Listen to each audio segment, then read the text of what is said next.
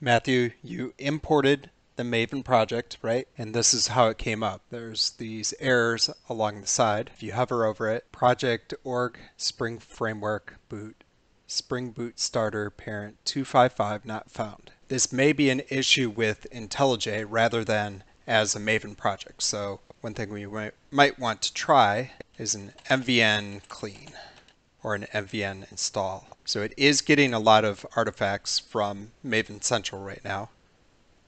Let's try mvn install.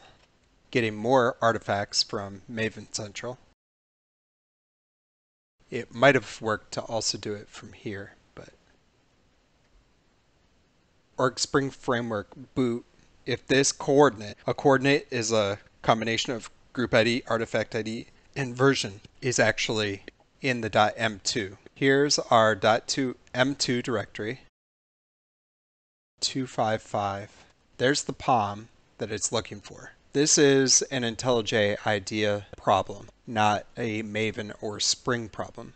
We can check the Maven settings. There's something in here about delegating to the build tool. Runner. Delegate IDE build run actions to Maven. I wonder if we can run from here. So can we do a clean from here? That's working. Compile is working. How about install? I think it's actually working. It's just that it's showing this as an error, but it's not really an error. Let's do a clean. This is a problem with IntelliJ. Version. So this is what you need to do to resolve the error. Add the version of the parent